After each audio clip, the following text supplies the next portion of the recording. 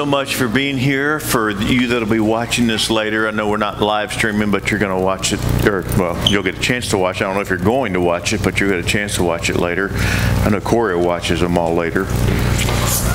Oh, Corey? Yeah, so Corey watches them all. But anyway, so we're wrapping up the well, not the young adult ministry, but just the well, the Sunday night portion. And so what we decided, or I guess not really a we, but I decided, was we'd take this last series and we'd kind of tailor it to that. So it's not a Christmas series, although tonight will be somewhat of a Christmas message text. But here's the point. We've called this Beneath the Surface, and I've said this every week, and you know, sound like a broken record, I get that. But here's the deal. When we hear that those of us that have grown attached to this Sunday night gathering of young adults and people that think we're young adults, you know, still want to be young adults or whatever, it's, you know, we look at the surf, we see that, or hear that it's going to be, you know, no longer happening after, you know, December 18th. And we think, man, that's not a good thing. It looks bad, right? I mean, we're sad. Like some of us are. You may not be sad, but I'm kind of sad. You know, I want it to go on in some ways. I have mixed feelings. So on the surface, it doesn't look good, right? And how many times in our lives do things happen, and on the surface, it just looks bad. It looks bleak. It doesn't look like it's going to be anything for our good. But oftentimes, we don't see what God is doing, right? Because God sometimes chooses to work beneath the surface. So that's what we decided calling this. You know, it's beneath the surface is not always a bigger iceberg, right? I mean, I know that's the majority. If you study icebergs, I don't know who does that, but the majority of the iceberg is underneath the surface. Well, it's not always bad. When you're talking about God, it's not bad what God is doing under the surface. But it takes us some time to learn that. And sometimes, quite honestly, it takes us going through some difficulty to learn that. That on the surface it may be difficult, but underneath the surface we don't know that God is just really at work. And so when I kind of wrote it down this way, into or among deeper aspects of something, that's what beneath the surface means, as opposed to those that are most easily identified. In other words, when things don't develop like we think they will, or we want them to, we see one thing, but something totally different happens. And so, with the well coming to a close, coming to an end, it's not because it wasn't working, and not because this was not, it just, we needed to do something different. We needed to use a line from Friends, we needed to pivot. You don't know what that, I guess you never saw that episode of Friends, which is probably a good thing. Anyways, and to steal I will say this. By the way, this Christmas, December 25th, is on a Sunday, right? And Logan's already laughing back in the back. He knows what I'm going to say. It's the first Sunday with no well. You'll get it in a second. Never mind. Okay. It was funnier when Logan said it. Did you understand what I said? Who didn't get it? Don't be ashamed. Ashley, you didn't get it? I totally got it. You didn't get it? No. Okay, thank you. Very good. All right. So we looked at a couple different people in Scripture. You can edit that out, Zach, later, because obviously that went over really well. But so we looked at Scripture, some people. First we looked at Gideon, right? We looked at Gideon, God's call to Gideon, and it didn't look good.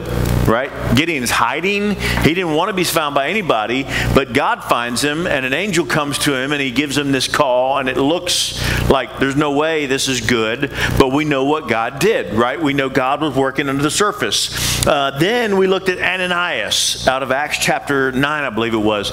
And I said I've never preached a message about Ananias or from that text itself, but Ananias has this great call, the unique opportunity to go see a man named Saul.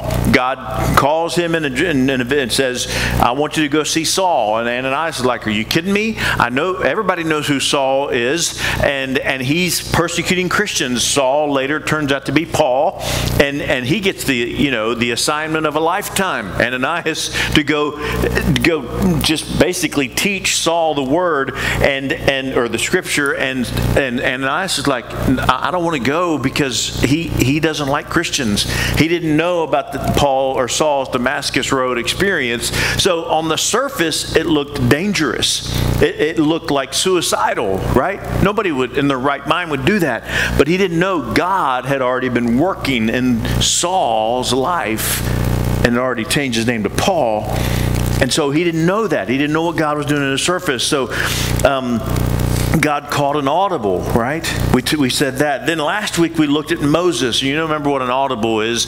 An audible is when you come to the line of scrimmage, a quarterback comes to the line of scrimmage, he has a play that's already been called in, and he knows what the play is, but he sees the defense and they're set up for that play, and so he calls an audible. He changes the play.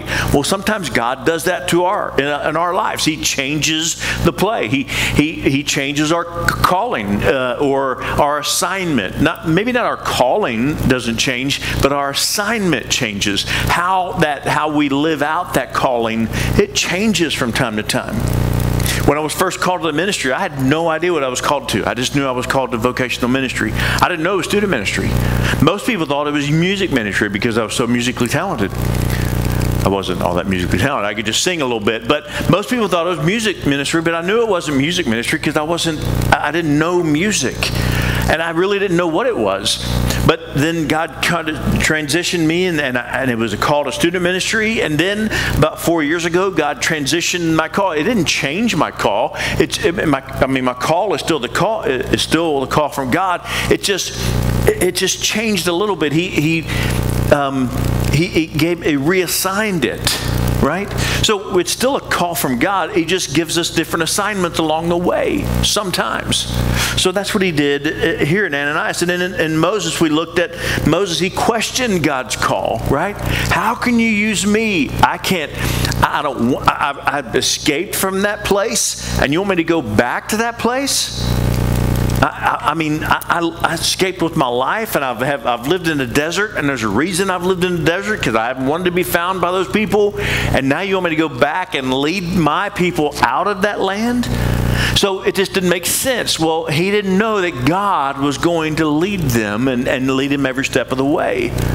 So we don't know. We look at this, some of us, maybe not everybody, I get that, but we look at this, that our well service is going to be ending, and we look at it, some of us look at it and think, there's no way this could be a good thing because we enjoy coming. We enjoy listening to worship and having fellowship, and that's about it. But other than that, we like coming. No, I'm just kidding. Other than that, we like being around each other.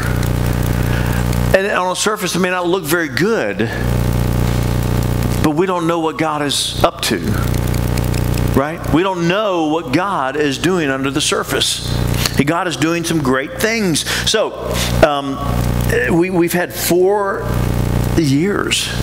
And as I said to you when we talked about God doing the audible, when we started this in 2018, I had no idea, and I don't think anybody that was a part of that launch team thought, well, in 4 years we're going to be done. We're going to do this for a couple years, then we'll do something else. We didn't go into that with that plan, right? Our plan was to just go on until God, whatever, called us home. Maybe, I don't know, but they're just at least changed, did something. We didn't have an end in sight, but we didn't know what God was going to do.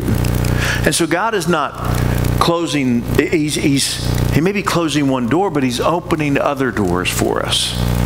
And I'll get into that in a little bit later. But In Ecclesiastes chapter 3, verse 1, I don't know if this is on, is this one on there? Okay, I added this later. Here's what Ecclesiastes chapter 3, verse 1 says, "For everything there is a season and a time for every matter under heaven." So there's a season for everything. Everything has a time, everything has a place, and it runs its course. And our season, as the way it looks right now, is coming to an end. But it doesn't mean that God is not still working. It doesn't mean, in fact, it means He's working in a totally different way. So tonight, we're going to look at an interesting, well, I don't know. I think it's pretty interesting. We're going to look at an interesting concept, even though it's a couple weeks before Christmas. Can you believe that? Anybody got their Christmas shopping done? Anybody start? You're done? Did you already get my gift? Okay. So have anybody not started? Yes. Bruce hasn't started yet. So pray for Bruce. He hasn't started Christmas shopping yet. I wear size extra large, Bruce. Just so you know. But so tonight we're going to look at, even though Christmas is a couple weeks, we're not really going to look at the birth of Jesus. We're going to look at just before that happens. We're going to look at a couple different passages, and pray for me because I'm going to read pretty long sections in both of these passages. You can go to Luke chapter 1. We'll start there, and then we'll go to Matthew chapter 1 and be there as well. And you know how I do when I read. I don't read very no pun intended there, but I don't read extremely well, so just bear with me, and I hope I can get through this quickly. So in Luke chapter 1, verses 26 through 38, here's what Scripture says. "In the 6th month of the angel Gabriel was sent to a city in Galilee named Nazareth, to a virgin betrothed." That means it would be like engaged, but it's a little deeper than that. In our culture, it'd be engaged, but it's even more deeper than that. It's more of a commitment than that. But betrothed to a man who was named Joseph, of the house of David, and the virgin's name was Mary. And he came to her, the angel came to her and said, "Greetings, O favored one." That's key. "The Lord is with you." But she was greatly troubled. And wouldn't you be? Just imagine Mary. She's probably, who knows, but she's 12, 13, 14, maybe 15 at the most. And she's minding her own business, and this angel comes to her. She's a young lady.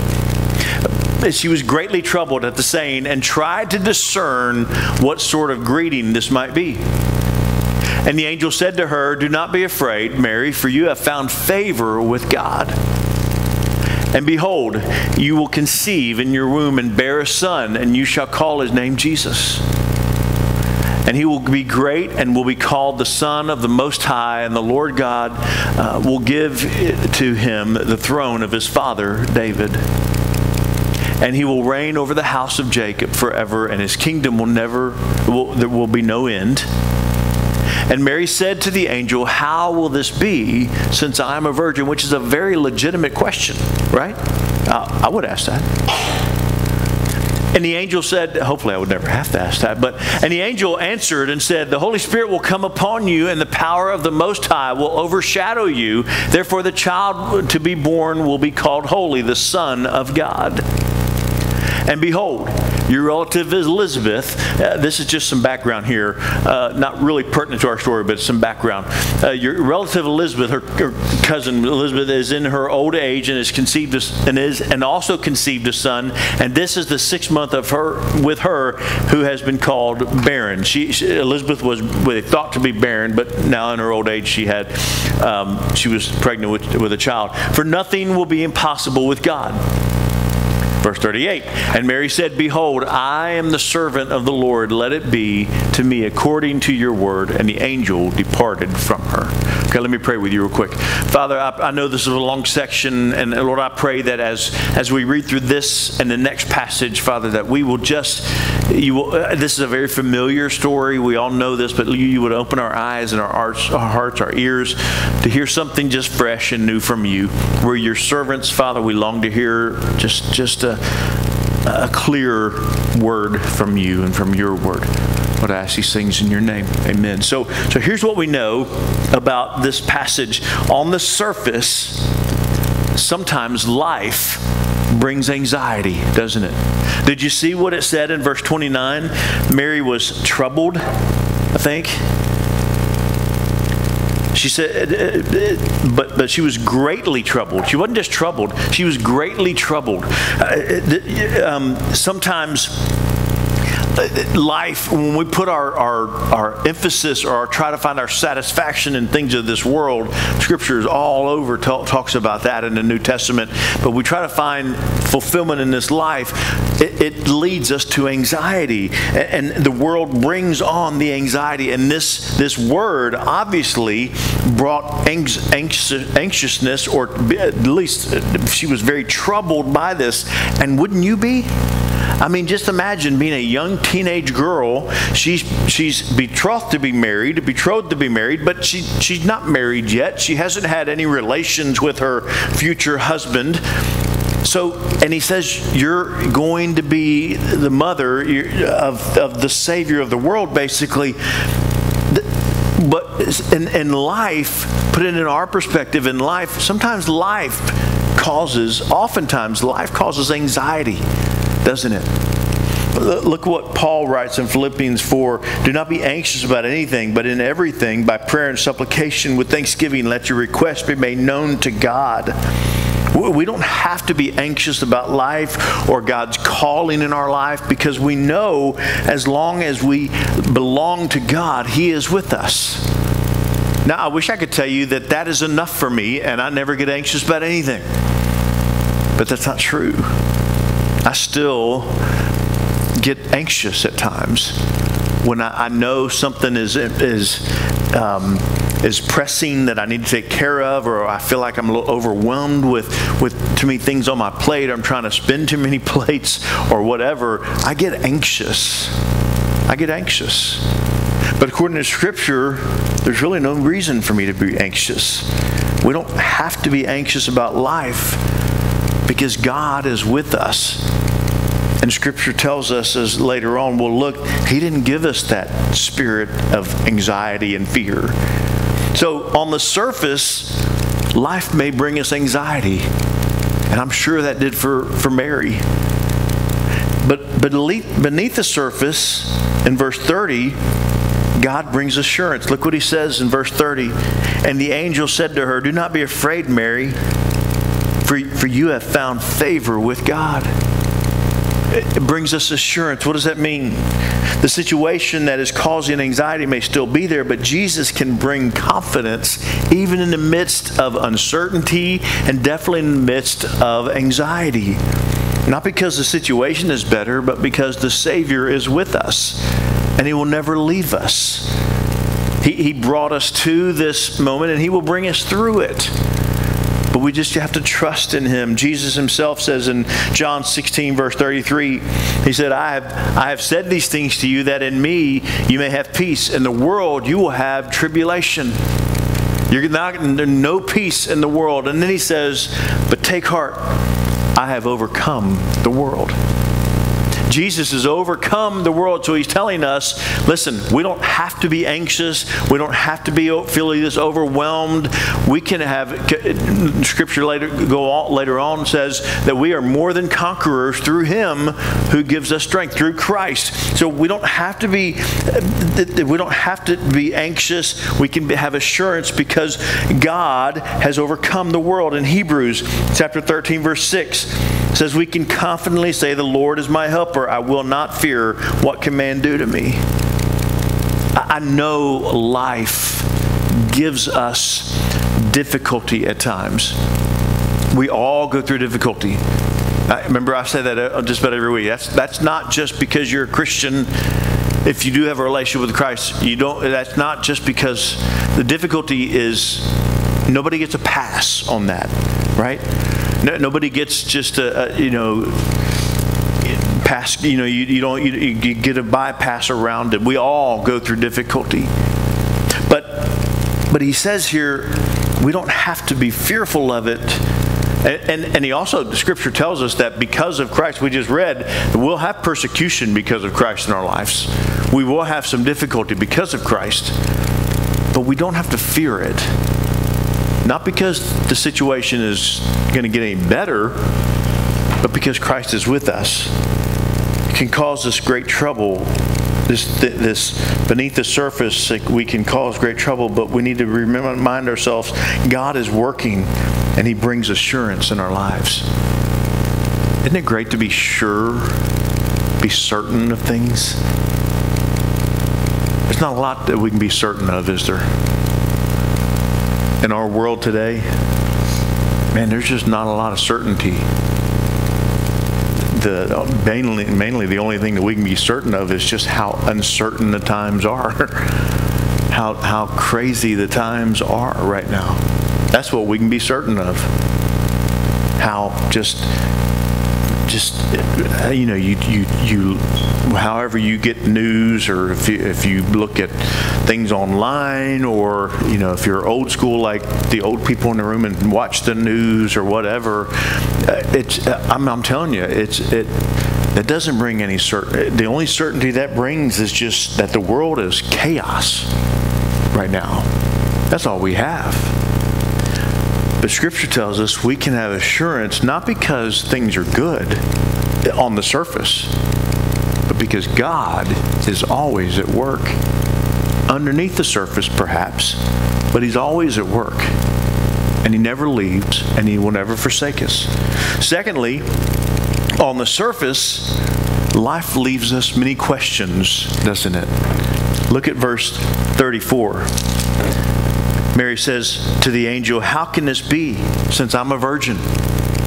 That's a perfectly legitimate question. I mean, it's a perfect question. It makes perfect sense. Anybody would ask that. But some of our questions may be a little different. How many of you, life has left you a bunch of questions that you don't have answers for yet? Why did this have to happen? When it happened? The way that it happened? I don't know all the answers to those things. And you know what? You may not know them this side of heaven either. Things have happened in my life, and I still don't know some of the answers to those. Why those things? I have questions. I got a few questions I'm going to ask God one day. But then I was thinking that the other day. I was driving in my car, and I thought, I've got some questions I really want to ask Jesus when I get to heaven. But then I thought, I've never been there, so I didn't spend 5 minutes in heaven like the book said that somebody did. But I think, you know what? I think when we get there, I probably won't care about those questions anymore. I don't know that, but I'm kind of guessing that will be how it'll be. Those questions won't matter anymore because I'll be in eternity with Jesus.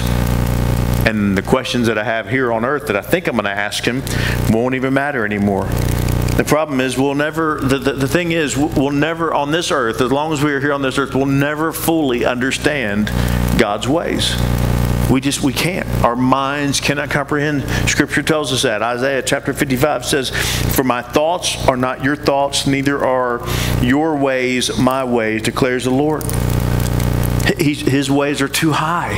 We cannot comprehend them all. So He doesn't give us the knowledge to do that, because we can't think, we can't go that high with Him. We can't understand those things, and some can't handle this. I've talked with people who I've said, I want to accept Christ, but I don't understand this. And they get in their own way. Their minds kind of get in their own way of following Christ.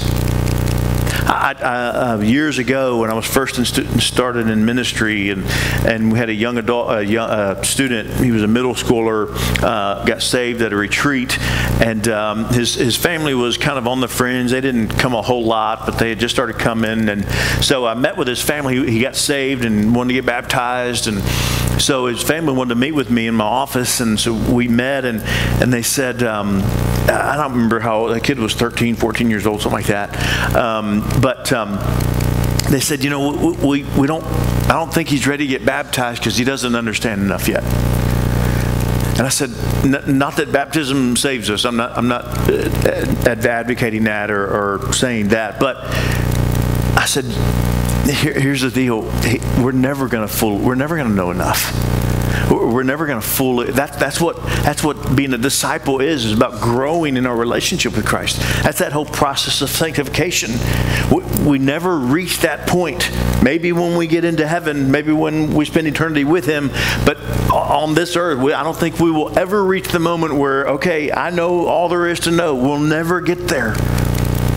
Because God's ways are not our ways. They're too high for us to understand. So on the surface, we may have a lot of questions. Why are things happening the way they are happening? Why is there so much chaos in our world today? Why are innocent people suffering? We don't know all the answers to that. We have questions on the surface, but beneath the surface, again, Mary had questions, but beneath the surface, God brings comfort.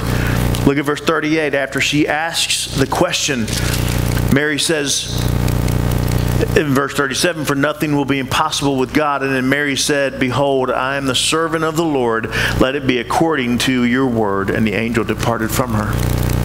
What changed in her attitude from just a couple verses? She goes from being fearful and like, how can this be? I don't understand this. The angel says one more thing, and she says, "Whatever, I'm a servant of the Lord, whatever." See, on the surface, life may leave us questions, but beneath the surface, God brings us comfort, which means we don't have to have all the answers. We're just good enough with trusting God, and He'll sort things out. We just trust Him, and He will bring us comfort, even in the midst of our questions. And can I just tell you, I don't always get that. I'm not always here because I don't always allow God to bring me comfort. I rest in my questions too long, too often. And I don't always allow God to bring me the comfort that I know His Word can bring. It can bring comfort even with fully understanding. I love the verse in Proverbs. What do we do when we don't understand? Proverbs 3, verse 5 and 6. Trust in the Lord with all your heart. And don't lean on your own understanding. Why? Because you're never going to understand it all anyways. Just trust in the Lord. This sounds so simple, right? Just trust. It's not simple at all if you tried. Not simple. It's a simple process, but it's not a simple action to do. Trust in the Lord with all your heart and lean not on your understanding. In all your ways acknowledge Him, and He will make straight your paths. You may not understand. You may still have questions, but you can find comfort even in the midst of all of that. Even in the midst of fear, because God didn't give us the spirit of fear. Paul writes to 2 Timothy that He didn't give us the spirit of fear and timidity, but He gave us the spirit of power and self-control. Life brings us fear. Life brings us questions. Yes, I know we have questions for God. I get that. But life just inundates us with it, right? But we can have comfort and peace even in the midst of not always understanding because God is with us. All right, flip over to Matthew chapter 1, verses 19 through 25. Let me read this for you. And her husband Joseph. I love, we never hear enough about Joseph. Can you imagine being Joseph? Just for a moment, can you imagine being Joseph here? And her husband Joseph, which is not her legal, back in that day he was legally her husband, but they weren't living together yet. I mean, so they hadn't known each other in a relational way. Okay, we're all adults here, so they didn't know each other in that way, as Scripture says. Right? They had not known each other. So, and her husband Joseph, being a just man, don't miss that. He was a good man. Being a just man and unwilling to put her to shame after he finds out that she is expecting a child and he hasn't known her in that way yet. Unwilling to put her to shame, resolved to divorce her quietly. But as he considered these things, behold, an angel of the Lord appeared to him in a dream, saying, Joseph, son of David, do not fear to take Mary as your wife, for that which is conceived in her is from the Holy Spirit. She will bear a son, and you shall call his name Jesus, for he will save his people from their sins. All this took place to fulfill what the Lord had spoken to the prophet. Behold, the virgin shall conceive and bear a son, and they shall call his name Emmanuel, which means God with us. When Joseph awoke from his sleep, he did as the angel of the Lord commanded him. He took his wife, but knew her not. He knew her not in an intimate way until she had given birth to the son, and he called his name Jesus. Just imagine being Joseph and being called to do that. So here's what I want to say about this. Now listen, I hope I'm not taking too much liberty here, but on the surface, sometimes life persuades us to do the honorable thing. Joseph was going to do the just and honorable thing. Now, is that a bad thing? No. But it depends on your condition of your heart. Now, in Joseph's heart, I don't think this was a bad thing for Joseph. Joseph was a just man. He was going to do the honorable thing here. But just because it was the honorable thing doesn't mean it was the right thing. And God knew that. So he sent to speak to Joseph in a dream, in a vision. It's been an angel to speak to Joseph. The issue is the condition of our hearts. Listen to what Paul writes in Galatians chapter 1. For am I now seeking the approval of man or of God? Or am I trying to please man? If I were still trying to please man, I would not be a servant of Christ. Sometimes, listen to me, I'm not saying that Joseph was wrong here. Sometimes choosing to do the honorable thing may not be what God wants us to do. Not that God wants us to be unjust or not to be honorable people. We are to do, our yes should be yes and our no should be no. That's fully biblical there, okay? So please don't hear me say that Joseph was wrong. He was wanting to do what was honorable, but sometimes, there's another scripture, I think I'll get to this. Oh, no, it's in 1 Corinthians. I think that all things are lawful, but not all things are helpful. In other words, just because we have the right to do things and it sounds right that we do it, it doesn't make that mean that it is right or not right at that moment. Maybe God has something for us to do, not that it's illegal or something wrong, but it's just maybe God has a different plan. So go with me here. So just because on the surface life persuades us to do the honorable thing, just like he did with Joseph, but beneath the surface God prompts us to be holy. We want to do the honorable thing, and there's nothing wrong with that as long as the condition of our heart is not to please people. And I'm not saying that Joseph was doing.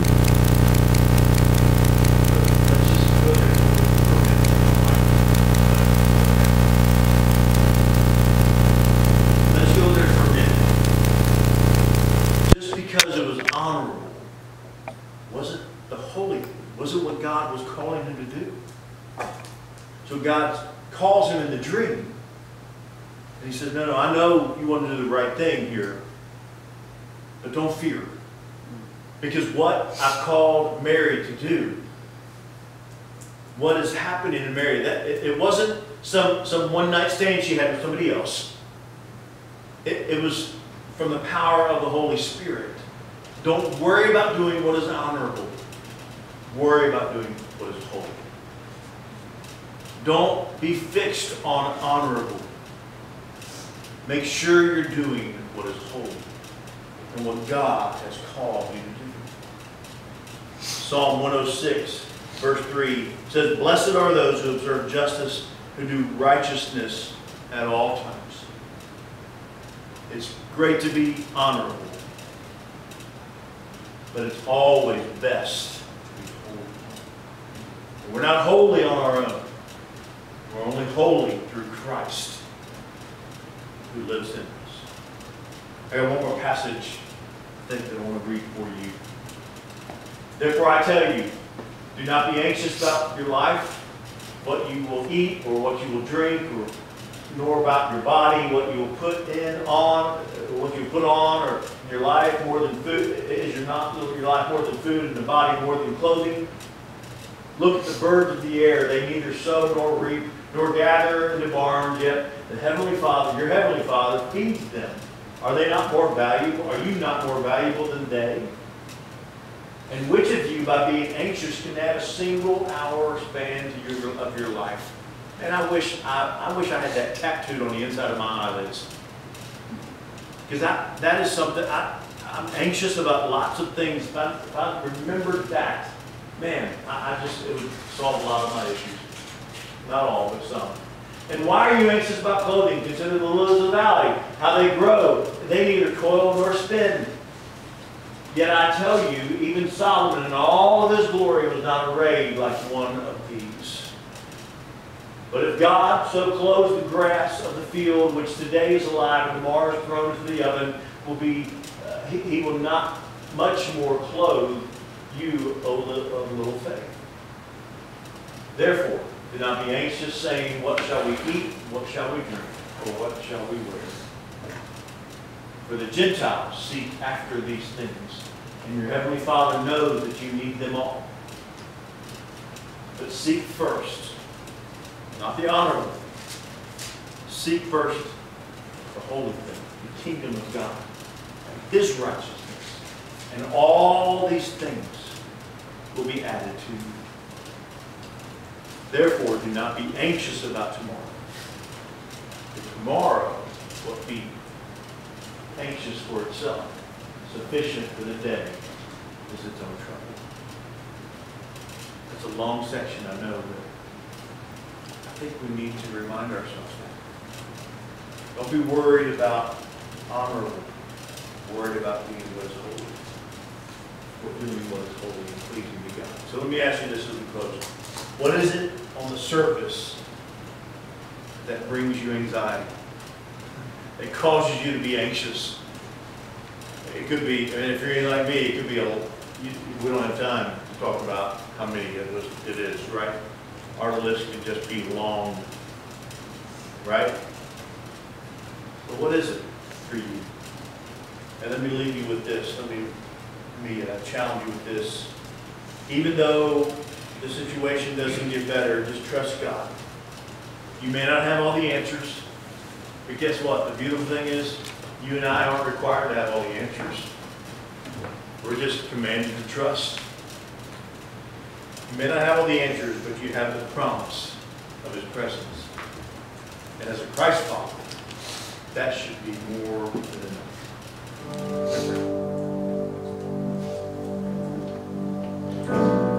Hey, a couple things we want to remind you. Tomorrow night we meet at 6:30 in the front room. We're finishing up the book of James tomorrow night. Then next week on the 19th we will go out to eat. Place to be determined by you. If you come tomorrow night, you'll decide where we go. But please come. Also, we have a flash sale on all of our merch. The 2 weeks only. It's free. Next 2 weeks. After that, you got to pay for it. Anyways. But next 2 weeks is free. So take what you want from the table. Anything you want is fine. Let me pray this over you. As we leave, we pray this every week. May the Lord bless you and keep you. May the Lord make His face shine upon you and be gracious to you. And we pray that the Lord lift up His face upon you and give you peace. Our prayer for you tonight is that as you go throughout this week, you will let the Word of God take over the anxiety that we have, and that we go in peace. Thanks so much for being here. See you next week.